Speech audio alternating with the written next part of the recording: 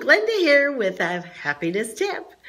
Do you have the need to be right? I'm right. I knew I was right. See, I was right. You know, it's not our fault. I mean, even when we're kids in school, they would say, who knows this answer? And whoever was right is, yes, you are right. And the one that wasn't right was dismissed. So right from the time we were young children, we were told, so to speak, that being right meant being successful, being smart. But actually, that's not true.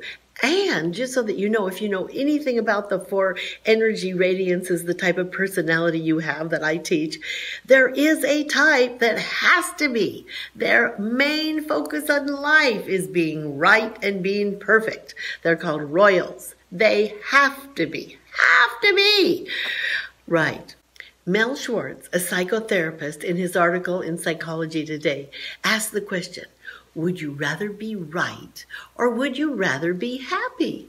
And he says that need to be right and the thought that we have today that you have to be right, is absolutely one of the most damaging and prevalent things that we deal with today, that makes us unhappy in life and in relationships. So, it's even if you're right, get over it. Maybe you just want to be happy instead.